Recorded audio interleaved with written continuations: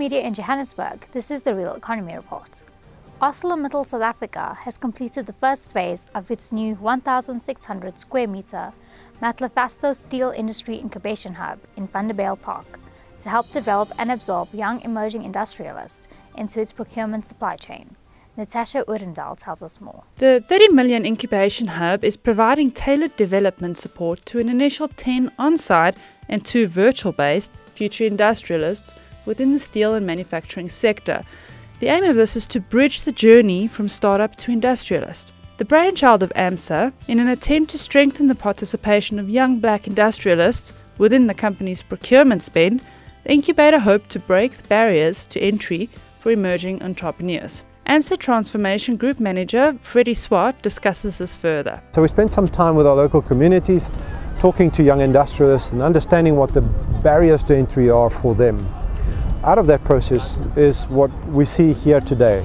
It's a physical infrastructure with 12 workshops and capacitated with industrial equipment, which are the 2 barriers of entry, or the main barriers of entry for young industrialists, namely capital equipment and then infrastructure from where they can operate. The third aspect of that is a very intense development program, and the combination of these 3 is ensuring that we are taking highly capable young industrialists and ensuring that we capacitate them to participate in the mainstream economy.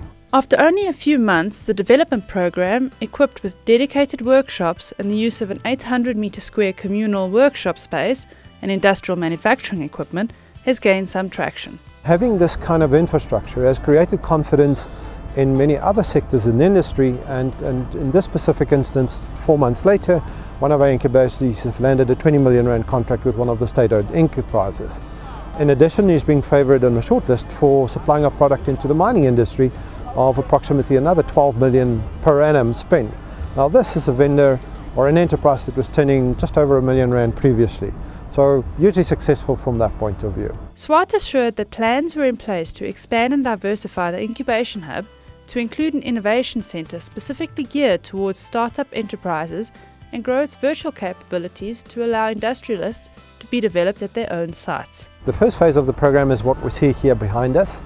The next phase is to ensure that the enablers to this journey are introduced, and the first of these is centered around innovation, but specifically innovation for young industrialists. And so there are essentially 10 areas.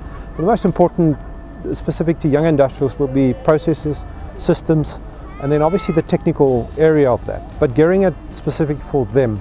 So that's the first enabler, and so what we will set up on the space in collaboration with some of our partners is an innovation center for young industrialists. We will, in addition to that, begin to, and if you look at the land around you, you'll see that it's vast. We'll begin to erect smaller factories, which will begin to house them as they flow out of this program and grow out of their seams, and some of them seem to suggest that they will do that very quickly. And then to expand the program into a virtual space, because there are quite a few of our enterprises that are situated within local communities whom we would like to support where they are. And so creating an essential core from where we provide that service will roll out in a virtual program shortly. Other news making headlines: Act revised to apply tariffs on imported products, and think tank hands over title deeds to residents of Western Cape Town.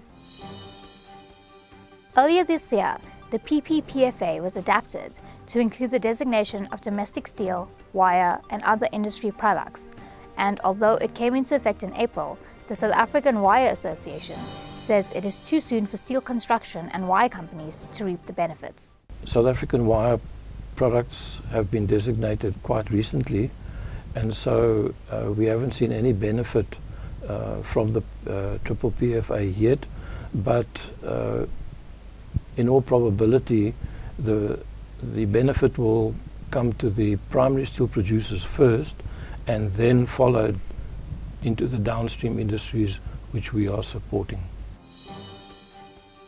Think tank the Free Market Foundation's Kaya Land Reform Project last month handed over the latest batch of title deeds to residents in the Western Cape, thereby taking the project's total title deed handover tally to 1,360. It's a rough estimate, and nobody can say that we're wrong, but nobody can say that we're right either.